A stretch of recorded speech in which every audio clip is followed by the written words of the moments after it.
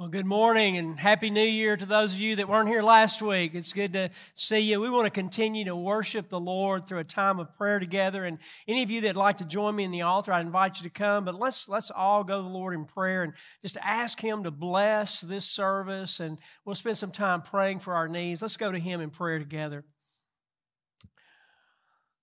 Father, thank you for the songs that we sing to declare what we believe. Lord, it's what we believe that really make us a church. And Lord, we thank you for the clear message of your word, of who you are, that you have revealed yourself through your Son and also in your word. And we thank you for that.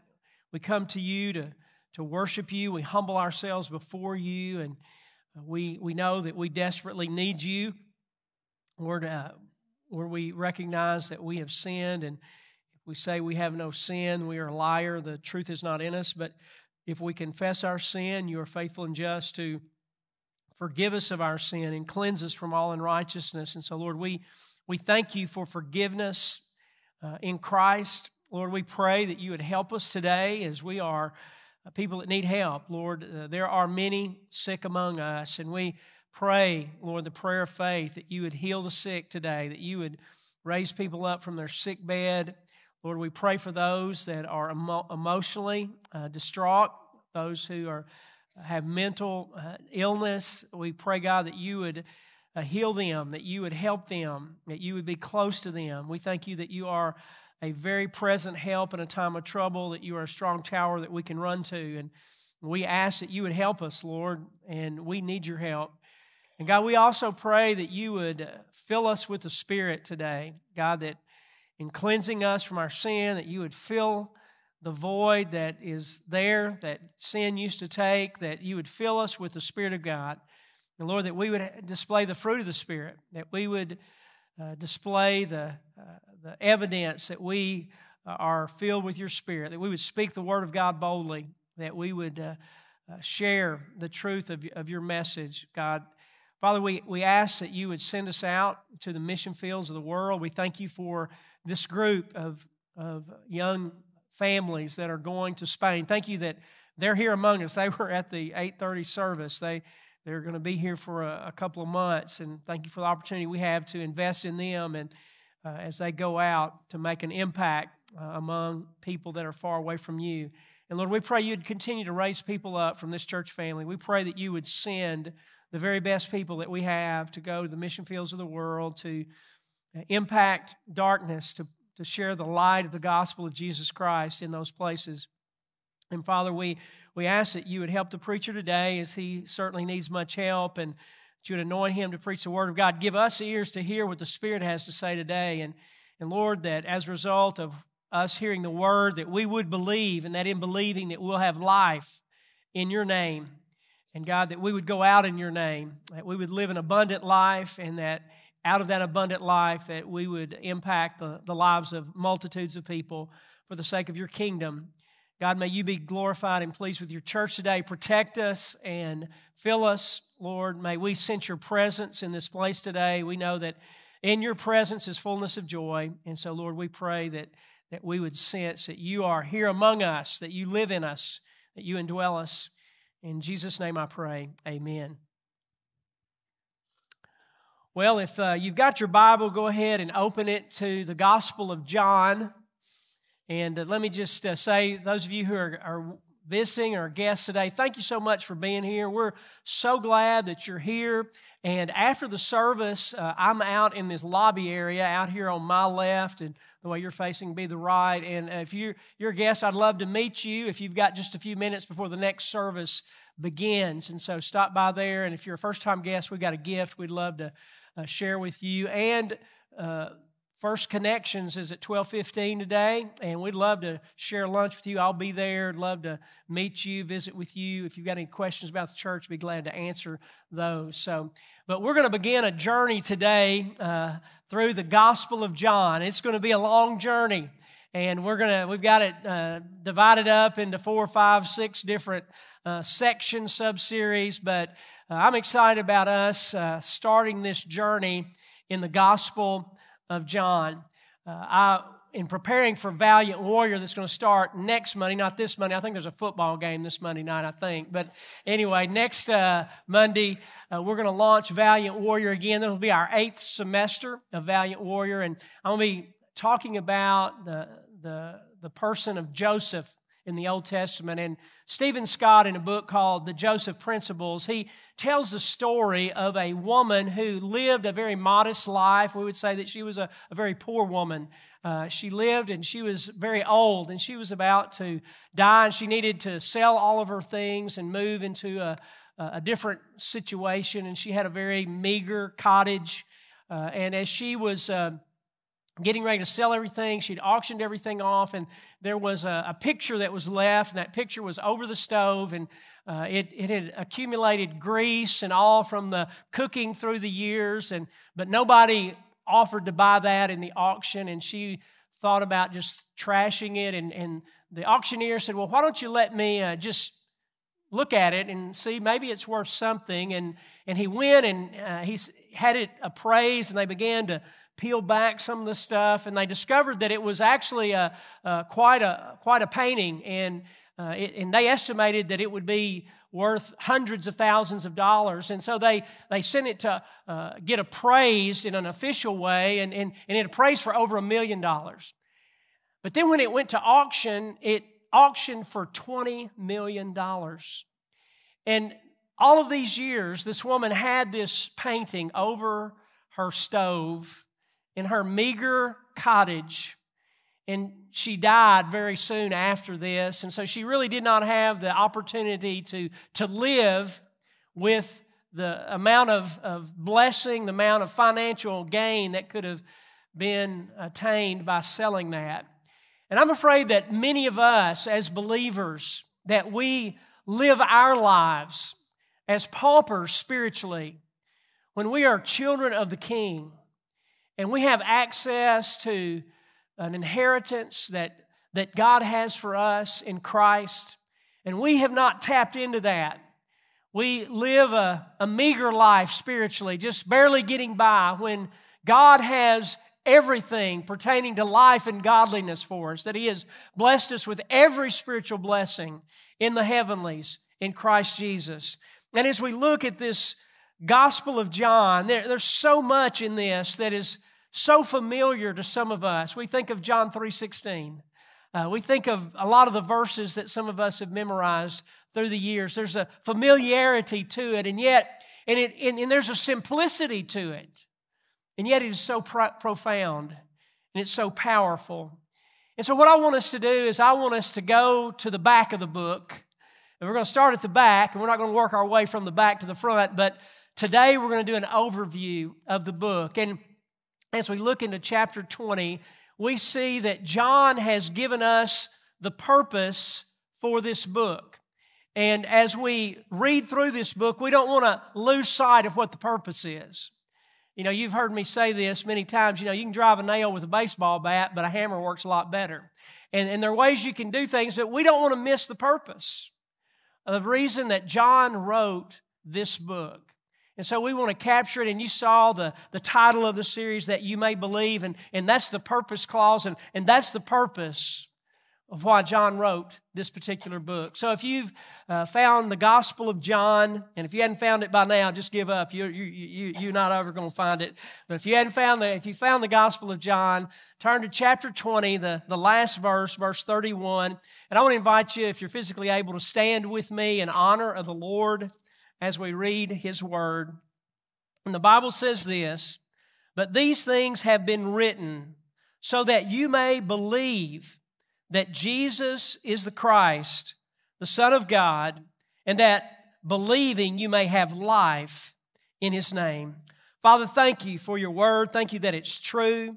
Thank You that this passage of Scripture is so straightforward that You made sure we couldn't miss it. I pray that You'd help me to preach Your Word today, and Lord, that You would change all of our lives. In Jesus' name I pray. Amen. You can be seated. The purpose is that you may believe. So everything that we talk about and everything that John wrote about is in order that you might believe, in order that I might believe, in order that we might believe that Jesus is the Christ, the Son of God, and that in believing in Him that we would have life, eternal life, abundant life, life of meaning and purpose. Let's meet the human author of this divine book. He is John the Apostle. He is one of the 12 disciples. He is the beloved disciple, the beloved one. He's the one, if Jesus had a best friend, it would be John. When Jesus was hanging on the cross, he looked out and he saw his mother and he saw John. He said, "Behold your mother." John, "Behold your mother," and "Behold your son." And so he gave care of his mother to John. He was also one of the sons of Zebedee, sons of thunder. He was a part of the inner circle of Jesus, Peter, James, and John. And he was also the author of the epistles of John, 1st, 2nd, and 3rd John, and he was the author of the book of the Revelation. John had an elevated position, really, in the mind of all the disciples, and he wrote these books last. These were the last books that were written. That John lived into his 90s. Most likely wrote the Gospel of John first, and then wrote 1st, 2nd, and 3rd John. And then while he was on the Isle of Patmos, that he wrote the book of the Revelation. And so he wrote from a perspective of different than the other authors of the Gospels. This Gospel is unique.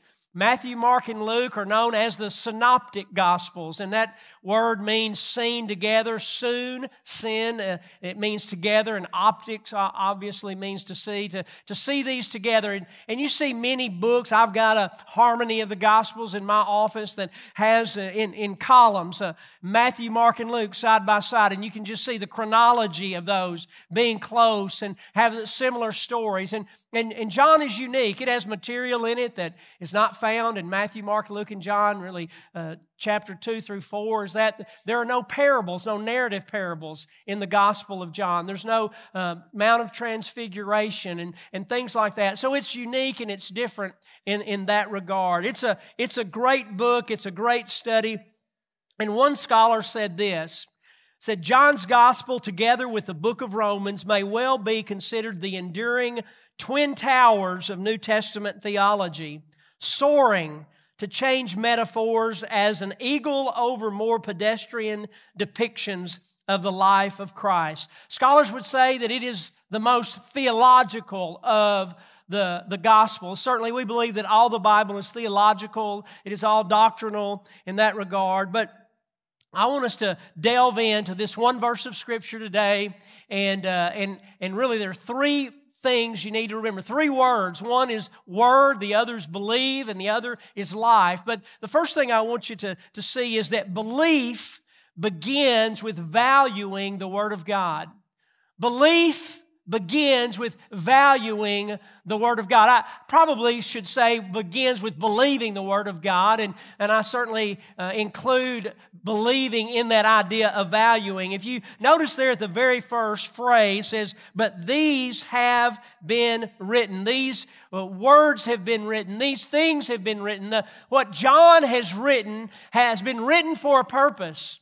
But what he's doing is he is giving the importance of the Word, the importance of the Word of God. This is a good spot to be reminded that for all Scripture is inspired by God. 2 Timothy 3:16, that the Scripture has been given to us, and it is infallible, it is inerrant, it is inspired by God. I cubed, if you want to think of it that way. The 3 I's that I believe is so important. I challenged you frequently that someone that does not hold to the inspiration, infallibility, and inerrancy of Scripture, you should not listen to them. You should not listen to what they have to say. Maybe you could learn a few things along the way, but they are in error. That we believe that God has given us His Word, and that Word of God is inspired. And John believed the Word of God is the inspired Word of God. Jesus Christ Himself believed in the inerrancy and inspiration of Scripture. And we'll see that as we study this book of John. So we see the importance of God's Word, but also it's important for us to see the impact of God's Word. It's not just something that's floating around important, but it has an impact. The Bible tells us in Romans 10:16 that faith comes by hearing, and hearing by the Word of Christ. That our faith, which is the purpose of this book, He's written these things that you may believe, that you might have faith, and we know how important faith is. We're going to talk about it in just a minute, a little more in detail. But where does faith come from? You know, people think, well, maybe if I just think about it more, or if I just try harder, or I strain, or whatever it might be, that I'm going to have this faith. If I just repeat it over and over, I'm going to have faith. No, faith comes from hearing the Word of God. That's where faith comes from. If you don't have faith, the way you get faith is from the Word of God. You get it from reading the Word of God. You get it from listening to the Word of God being preached and taught. You get it by meditating on the Word of God, memorizing the Word of God, studying the Word of God. If you don't have faith, it is indicative of the fact that you need to spend more time in the Word of God. Now, none of us have perfect faith. None of us have a completed faith. But we should be having a growing faith, and that faith grows by the Word of God. So we value the Word of God because the Word of God is what gives us faith. If you want faith, you need to give a priority to your life this year to reading the Bible. You need to give priority to hearing the Bible preached and taught. And you need to give priority to being in church so you can hear it preached and taught. You don't need to minimize. We live in a day that is unprecedented in my lifetime as far as people just blowing off church. I mean, it's so easy to do it. If there's anything else going on, then I'm going to do that. But I'll show up if it's convenient. But I'm telling you, you will not be a person of faith, especially the kind of faith that changes and transforms your life the way God intends to, apart from the Word of God. So you've got to be around the Word of God. You've got to listen to it. Faith comes by hearing, and hearing by the Word of Christ. And then in 1 Peter 1:23, the Bible says, "For you have been born again, not of seed which is perishable, but imperishable. That is, through the living and enduring Word of God." That it is by way of the Word of God that we are born again.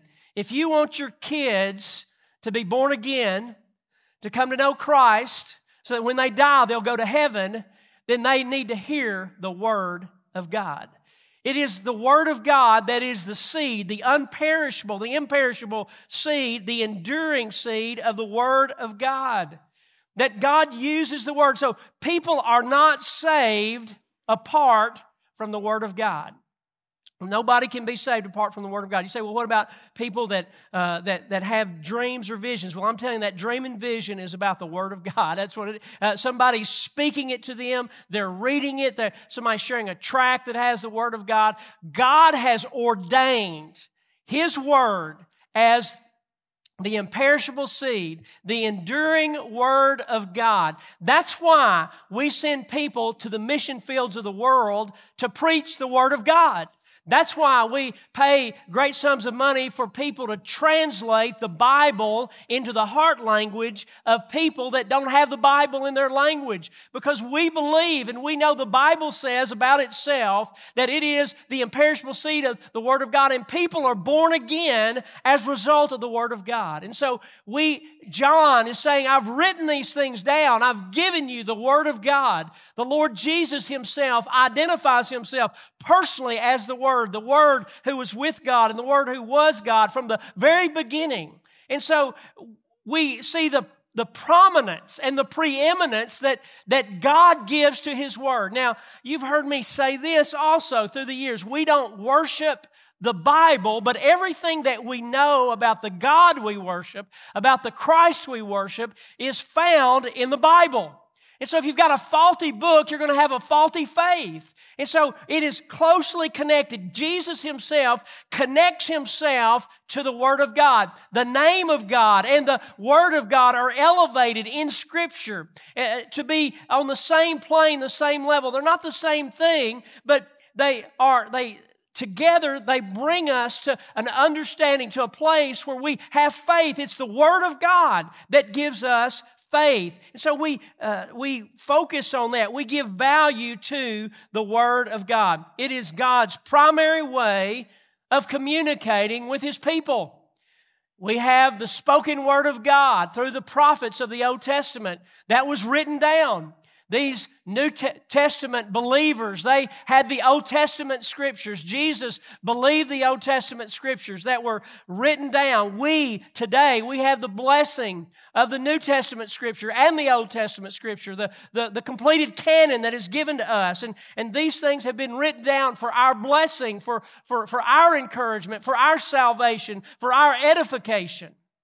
And also, it's important for us to believe that the Scripture is inspired, it is infallible, it is inerrant, but also to believe that it is sufficient. The Scripture is sufficient for us, that we don't need anything else outside the Scripture.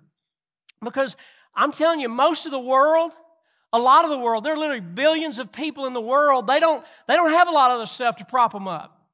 They don't have psychology and sociology, and some places don't even have medicine and things like that. And we thank God for that. And we certainly involve ourselves in humanitarian causes for the purpose of sharing the gospel. But there are places, and I've shared those stories where I've been, and I've been confused about how people just want me to pray for them all the time. And I'm like, well, what's the deal on this? Can't they pray for themselves? Or I don't want them to think I'm some kind of idol. He said, no, Pastor, you misunderstand. Said, these people, they don't have anywhere. They can't go to the doctor. They can't go to marriage counseling. They can't go get counseling for their troubled child and things like that. They can't do that. All they've got is Jesus. All they've got is prayer. Folks, the Scripture is sufficient. Jesus is sufficient. The grace of God is sufficient. Now, I'm not opposed to us involving, and we need to be as smart as we can, and we need to do things as well as we can. But the bottom line is the Scripture is sufficient for everything pertaining to life and godliness. And folks, I don't know, but that sounds to me like that's just about everything. Everything to life and godliness is found in the Scripture. Jesus is sufficient. The Scripture is sufficient. And so, what are these things that are written? Well, we're going to be talking about that in the weeks ahead, and the content of what has been written is so important. And we'll begin next week in the prologue. That's the very beginning, the first 18 verses, a beautiful section of literature for anyone, but for us as believers, it is life, it is powerful. We see that Jesus is in the beginning. In the beginning was the Word was with God, the Word was God, and the Word was the Creator, the Word was the light of the world, the life was in Him. He was rejected by some, He was received by others. The Word became flesh and dwelt among us. We beheld His glory, the glory of the only begotten of the Father. And then it moves on at the end of chapter 1 to where Jesus begins to call His disciples, and they begin to follow Him. And some of those disciples invite others to come. And then in chapter 2, we see the first miracle, the first of 7 miracles. There are 7 miracles in the Gospel of John, and the wedding of Cana is the first miracle. And then we run into the 7 I am statements where Jesus says, I am, and really declaring His deity. And we see different aspects. I am the bread of life. I am the light of the world. I am the door. I am the good shepherd. I am the way, the truth, and the life. I am the true vine. And he says who He is, and what a great story. And then we get to the end, and we see the Passion Week. It's really not the end. It's chapter 12 and following. In all of the Gospels there, it's what we would say is a disproportionate section of the Gospels is given to the last week of Jesus' life. Well, that's for a reason. Because the Passion Week and the cross are all important to us in our faith. And we see the betrayal, and we see the arrest and the trial, and then we see the crucifixion and the resurrection of Christ.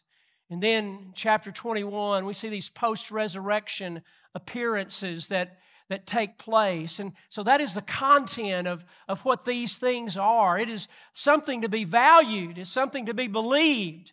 That we believe it. We believe the Word of God. The second thing I want you to notice is that belief in God's Word leads to embracing Jesus Christ. Belief in God's Word, and when I say embracing, without being redundant, it means results in believing in Jesus Christ. The point of the Word of God and believing the Word is so that you would believe in Christ. It is not just to believe the Word as some type of historical information or just some kind of information in general. It is in order that you might believe in Christ. That is the purpose behind that. Belief in God's Word leads to embracing Jesus Christ. That next phrase, so that, there's the purpose clause, so that you may believe. So that you may believe. Well, does it mean that we believe in Jesus as our Savior for the first time, or does it mean that we keep on believing? I think both are in view here. There's been a debate among scholars which one, but as you study the Scripture, you see that both are affirmed, but we certainly believe that front and center in the heart of John and the other evangelists, the other gospel writers, that evangelism was at their heart, that they were sharing the message of Jesus so that people would believe in Him, so that people would come to know Him. And that's really that you might believe that Jesus is the Messiah, the Son of God. And so it is evangelistic in its thrust, but it's also not just coming to faith in Christ, but it's also continuing your faith in Christ. And we as believers, we are blessed and we benefit from reading the Gospel of John. We are encouraged, we are edified, we learn and we grow as a result of being exposed to the Gospel of John, and God uses that to continue to transform our lives. So we embrace Jesus by coming to Him in faith, believing in Him and being saved. For by grace are you saved through faith. And that's how we come to know Christ. It's not by what we do, but it's by who we believe in, that we believe in Him, that we trust in Him. Abraham believed God, and it was counted unto him righteousness. But also it is important for us as believers to walk by faith. Embracing Jesus means continuing with Him in faith, and those who have been saved by the grace of God will continue to believe in Him and to continue to follow Him, and that is sanctification. The Bible tells us in no less than 3 different places, in Habakkuk and Galatians and Romans and Hebrews, I guess that's 4 different places, the just shall live by faith. And that verse I quoted earlier where it says Abraham believed God and was counted to him righteousness, righteousness and just, they come from the same root Greek word. And so the righteous shall live by faith. Those who believe God and are given the righteousness of Christ will keep on believing, and they will live their life by faith. Hebrews tells us, the author of Hebrews says that without faith it's impossible to please God. So in order for you and me to be pleasing to God, we must be living by faith. The question for you and for me is, how are we living by faith? What part of my life and your life could be characterized as walking in faith? If we have no area of our life that we can attribute to a faith walk, then one thing we can know is that we're not pleasing to God. That our faith is certainly not perfect. It is an imperfect, flawed faith, but it should be a growing faith, and we should be walking in faith to Christ. So the Word of God is given to us so that we would believe. And that believing is for our salvation. That believing is also for our sanctification. But also the content of what we believe is in view here. That embracing Jesus means confirming the content, that you may believe that Jesus is the Christ, the Son of God. And for those Jews of that day, they were looking for a Messiah, Christ, Messiah, interchangeable there, that they were looking for a Messiah. They were looking for the long-awaited one, the one that would come and save them, the one that would come and rescue them. It was a part of their tradition. It was part of their teaching. It was part of the Old Testament teaching, the prophecies of old. So they were told one was coming. And so what John is saying, Jesus is that one. Jesus is the Messiah. He's the Messiah. And for many of them, that's not who they were looking for. You got anybody else out there? He's not the one. I mean, that was their view. And so John was saying, this is the one. He was clarifying who they were to believe in and what they were to believe in. And that's so important because we live in a day where everybody believes in something. Everybody believes it. People that even say, I don't believe in anything, well, that's believing in something, isn't it? I mean, if you believe in nothing, that's something. So does that make sense to you? Are we all getting confused here? Who's on first? That kind of thing. But anyway, but everybody believes in something. But what you believe, and maybe better said, who you believe in, makes all the difference in the world, makes all the difference in eternity. You can be sincere in your belief, and you can be sincerely wrong. So what we believe and who we believe in is all important. And we live in a day where people create God in their own image. Another thing you've frequently heard me say through the years is that you must believe in the Jesus of the Bible. And I've had people come up to me and say, what do you mean when you say that? Well, what I mean is that people create Jesus in their own image or in what they want or their preferences. And you hear that all the time. You hear it all the time. You hear it from politicians, athletes, and movie stars. That doesn't mean that all politicians, all movie stars, and all actors are heretics. It's just most of them are. But anyway, but it's amazing to me that we get our instruction from people that have no training, no understanding. And I believe in priesthood of the believer and all that. I'm not trying to create some elitist, clergy and all. But it is amazing how so quickly people miss the clear teaching of Scripture. And what John is pointing out here are two things. He's got two things. He's the Messiah and He's the Son of God. He's saying He's the Messiah. There's a connectedness to Jesus to the Old Testament. That Jesus isn't Johnny on the spot, just showed up. No, Jesus has always existed. He is the prophesied one. He is the prepared one. He's the one that's been in the heart and the mind of God in eternity past. This has been the plan of God. This is not some emergency session, try to figure out what to do. He's not, we're not like playing war here and you do this and I'll do that. No, God has already predetermined this is what God is doing. And so there's a connectedness and there's a continuity of God's redemptive plan. That God has been redeeming for Himself a people. And the Old Testament saints, they were looking ahead to Jesus. We today, we're looking back on the death on the cross, but we're looking ahead to His return one day and the culmination of everything. And so there's a connectedness. And so for religious people, He is the one. He is the child. All of this stuff that you've created in your religious idea of going to church or paying the tithes or doing this or doing that or doing the other thing. Jesus is the Messiah. Jesus is the Savior. Jesus is the appointed one. Jesus is the one. And you've got to believe in Him. But also Jesus is the Son of God. And to some people would say, well, I can take Him as Messiah, but I can't take Him as the Son of God. That Jesus is deity. Jesus is God. Jesus is the Creator. As Paul said in Colossians 1, that Jesus, all things were created by Him and for Him and through Him. So Jesus is the Creator. And Jesus is all of that. And we'll be looking at that in John chapter 1 here next week. And so Jesus is God. Jesus is the promised one. They are one and the same. And you must believe in Him. And you can't believe in anything else but Him. And that is the offense of the cross, the offense of the exclusivity of Christ. There is the exclusivity of Christ that no one can be saved except through Christ. There is the inclusivity of Christ that everyone can be saved who will believe in Christ. But God has made it not a complicated thing, but God has made it a very clear pathway.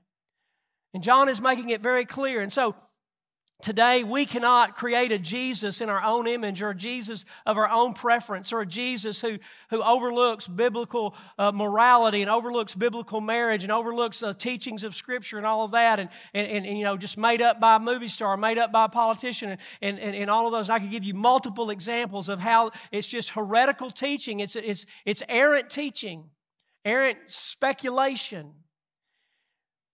But it's very clear. And the amazing thing is what happens is that we make God in our own image, and that's idolatry. And idolatry is anything that we put in front of God. I mean, it can be images, it can be totem poles or trees or statues, or it can be our recreation, it can be our job, our position, and it can even be something like our family. Now, God established the family. God wants us to love our family, and God has given us ways to do that and told us how to do that, and has given priority. And marriage really is a picture to the world of Christ and the church. But the reality is that Jesus, there's nothing that can take the place of the Lord Jesus Christ. He is the Messiah, the Savior. No one else is. And He is the Son of God, and no one else is.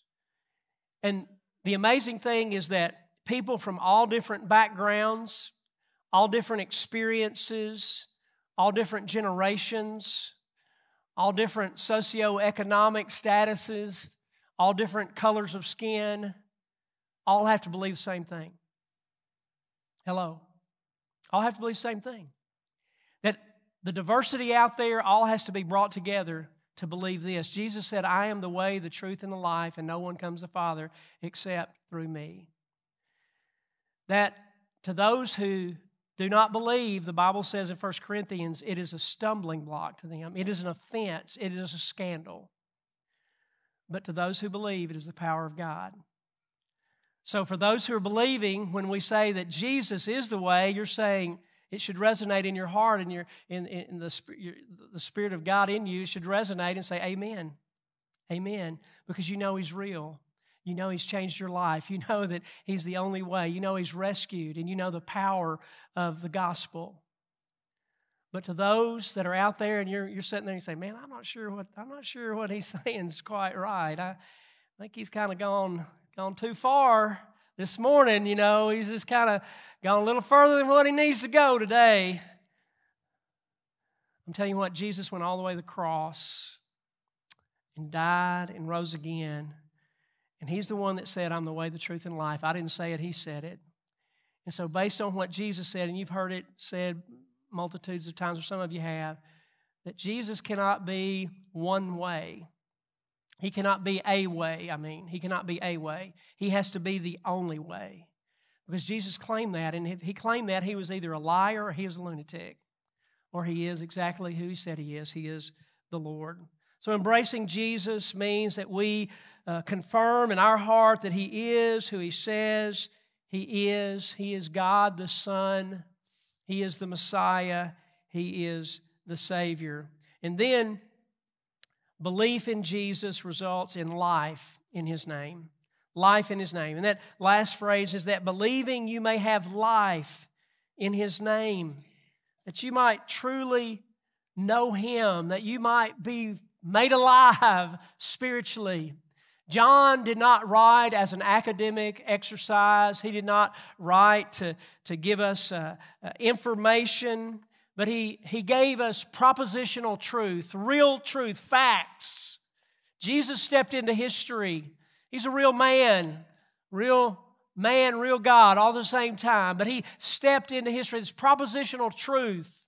And Jesus lived sinlessly, died vicariously, publicly on a cross, and rose from the dead and was seen by multitudes of people to establish the factual, historical nature of what He did. But it was not just something of history, but He came in order to change people's lives. And John is not neutral on this.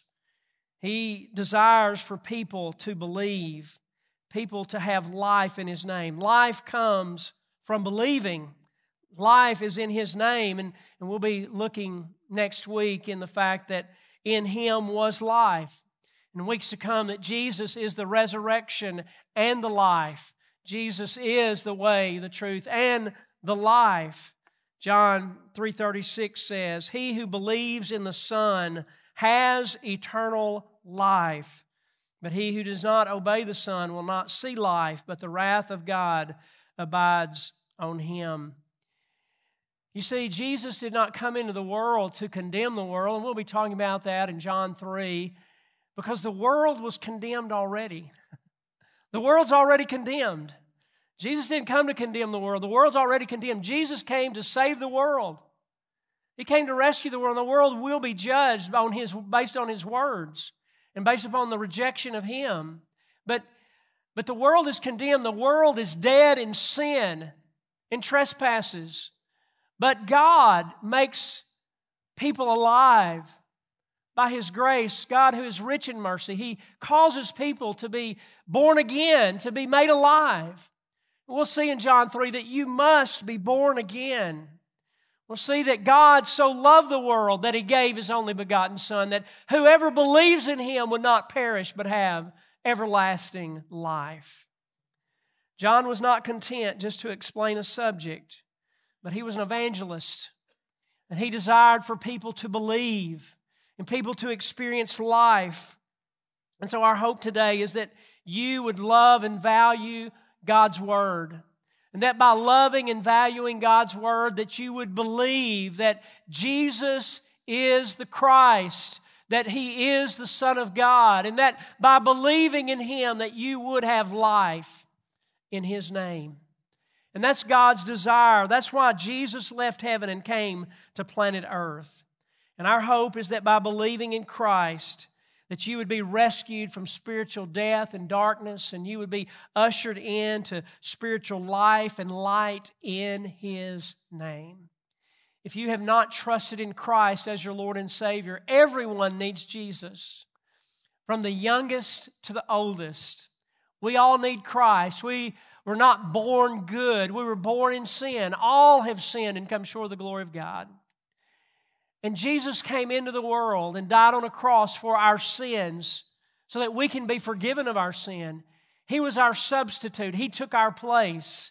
That's substitutionary atonement. He took our place.